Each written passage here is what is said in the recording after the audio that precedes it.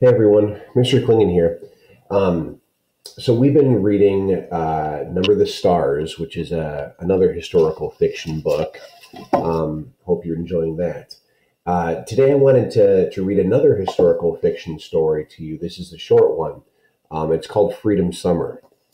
So now where this story, Number of the Stars, takes place in Denmark in the 1940s around World War II.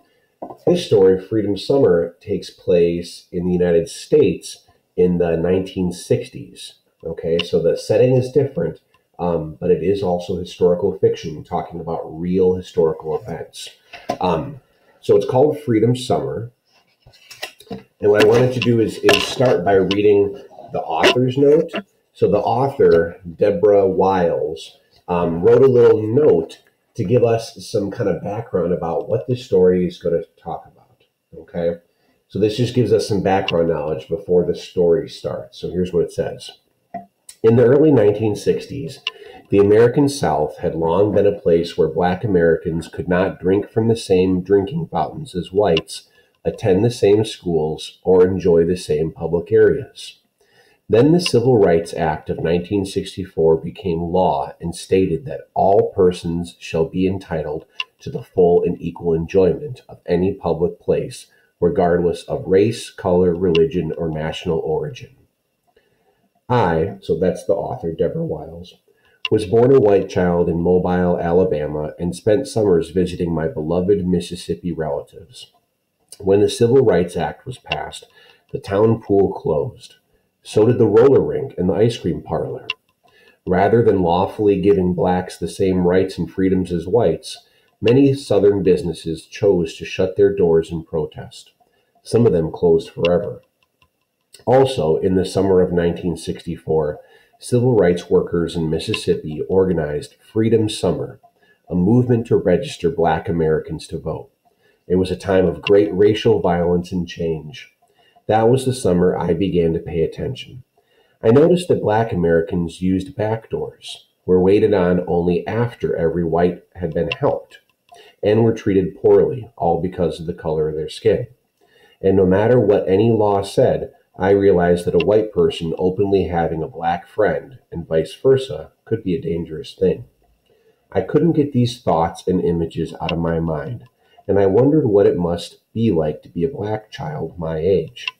I dreamed about changing things, and yet I wondered what any child, black or white, could do. This story grew out of my feelings surrounding that time. It is fiction, but based on real events. Okay, so I hope you enjoy Freedom Summer by Deborah Wiles.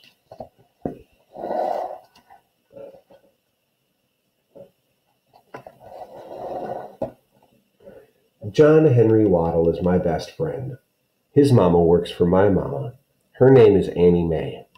Every morning at 8 o'clock, Annie Mae steps off the county bus and walks up the long hill to my house. If it's summer, John Henry is stepping it right beside her.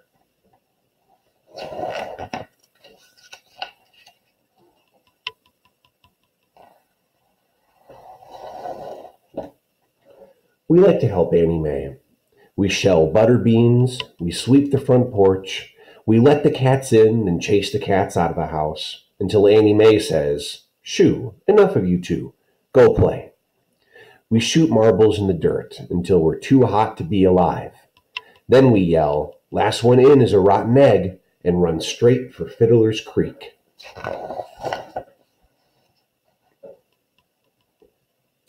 John Henry swims better than anybody I know. He crawls like a catfish, blows bubbles like a swamp monster, but he doesn't swim in the town pool with me. He's not allowed. So we dam the creek with rocks and sticks to make a swimming spot, then holler and jump in, wearing only our skin.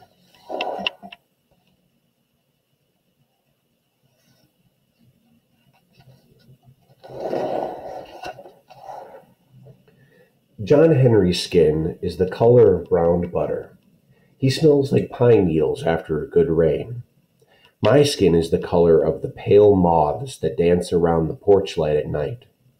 John Henry says I smell like a just washed sock. This means war, I shout. We churn that water into a white hurricane and laugh until our sides hurt. Then we float on our backs and spout like whales. I'm going to be a fireman when I grow up, I say. Me too, says John Henry.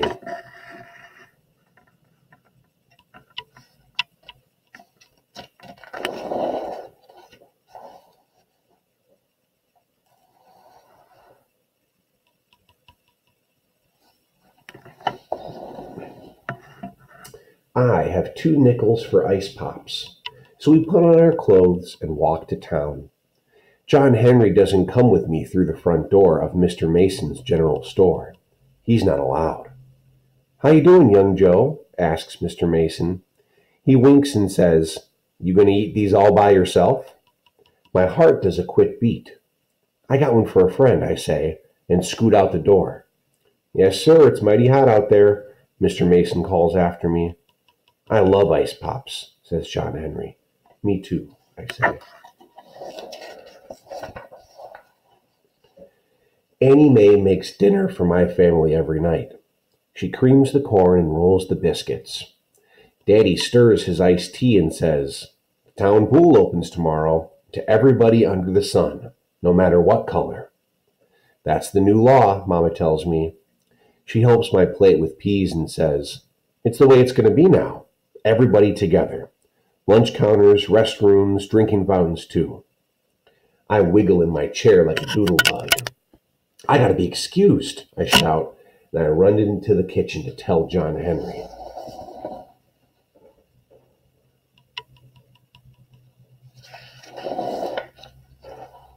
I'm gonna swim in the town pool, he hollers. Is it deep? Real deep, I tell him. And the water's so clear, you can jump to the bottom and open your eyes and still see. Let's be the first ones there, says John Henry. I'll bring my good luck nickel, and we can dive for it.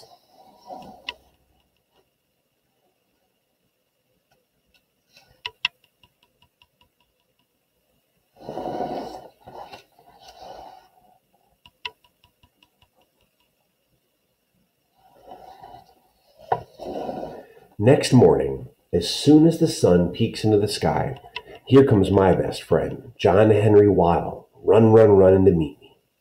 Let's go, he yells. I got my nickel. And I run right with him, all the way to the town swimming pool. We race each other over the last hill, and we stop.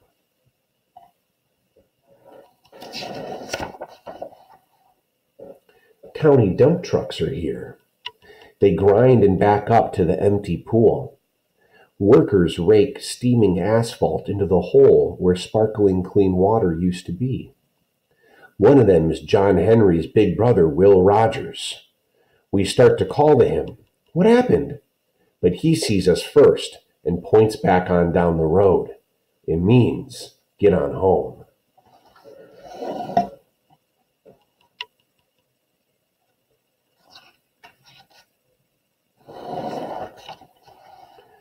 But our feet feel stuck.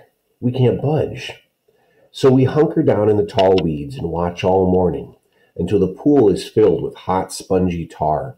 Smoky steam rises in the air. Workers tie planks to their shoes and stomp on the blacktop to make it smooth. Will Rogers heaves his shovel into the back of an empty truck and climbs up with the other workers. His face is like a storm cloud, and I know this job has made him angry. Let's go, a boss man shouts, and the trucks rumble slam down the road.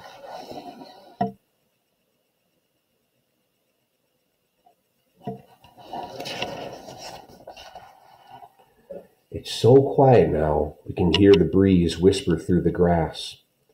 We sit on the diving board and stare at the tops of the silver ladders sticking up from the tar. My heart beats hard in my chest. John Henry's voice shakes. White folks don't want colored folks in their pool.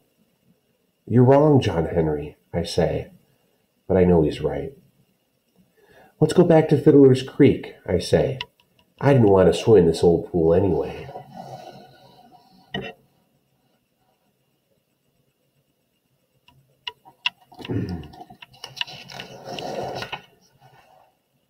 John Henry's eyes fill up with angry tears.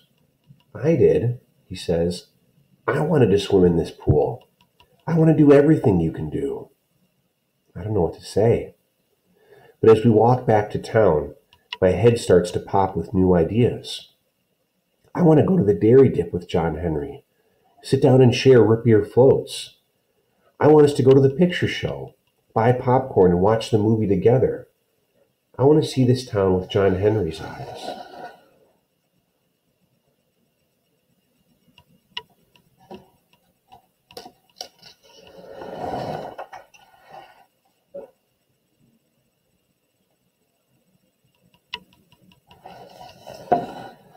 We stop in front of Mr. Mason's store.